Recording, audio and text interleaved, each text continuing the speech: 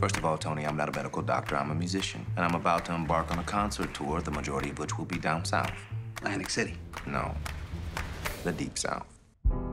This was a big story that my father told me. And luckily, I had tape recorded my father telling me the story. We also had all the letters that he had written home on the trip. So we went through the letters and we went through the tapes, told the best way we could. Dr. Shirley was a beautiful musician, world-renowned pianist. The fact that this was a real person makes the journey that much more interesting. This gentleman says that I'm not permitted to dine here. I'm afraid not.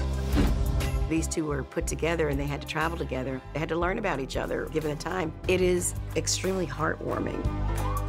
Come on, get out now. You never win with violence. You only win when you maintain your dignity. I could make 50 movies about my dad. He went on to be an actor. He's friends with Bobby Darin and Sinatra. He rubs elbows with all these important people. He was larger than life.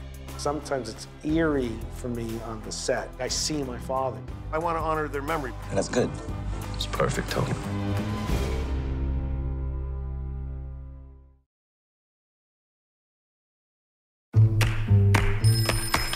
Ja, da hat gerade einer angerufen. Ein Doktor, er braucht einen Fahrer.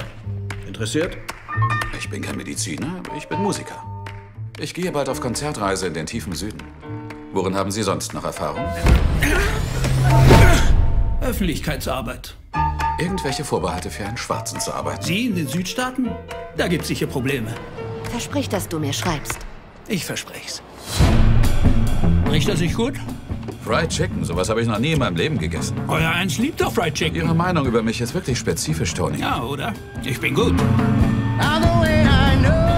Wir werden bei den vermögendsten Leuten dieses Landes verkehren. Ihre Ausdrucksweise könnte etwas Schliff vertragen. Affenabler, warum gehen Sie mir so auf den Sack? Weil Sie es besser könnten, Mr. Vallalonga. Liebe Dolores. Ich habe Dr. Shirley Klavier spielen sehen. Ich glaube, er ist ein Genie. Na los, nehmen Sie. Ich möchte keine Fettflecken auf meiner Decke. Oh, ich mag keine Fettflecken auf meiner Decke.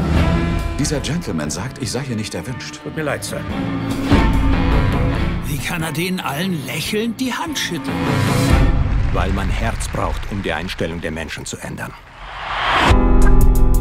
Was machst du da? Schreib einen Brief. Darf ich? Liebe Dolores, manchmal erinnerst du mich an ein Haus. Ganz schön armselig, Tony. Schreib lieber das. Von dir getrennt zu sein, bringt mich fast um den Verstand. Mich in dich zu verlieben. War für mich die einfachste Sache der Welt. PS Kuss an die Kinder? Das ist wie eine Kuhglocke am Ende von Schostakowitschs Siebte. Ist das gut? Das ist perfekt, Tony. Aussteigen! Gewalt siegt nie. Gewinnen kann man nur mit Würde. Du kennst deine eigenen Leute nicht. Du, Mr. Big Shot, gibst Konzerte für die Reichen. Wenn ich nicht schwarz genug bin und nicht weiß genug, dann sag mir doch, Tony, was bin ich? Jeder kann sich anhören wie Beethoven. Aber die Musik, die du machst, kannst nur du allein.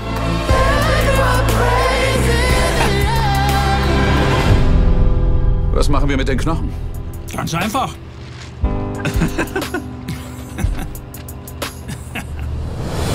Heb ihn auf, Tony. Die fressen eh die Eichhörnchen.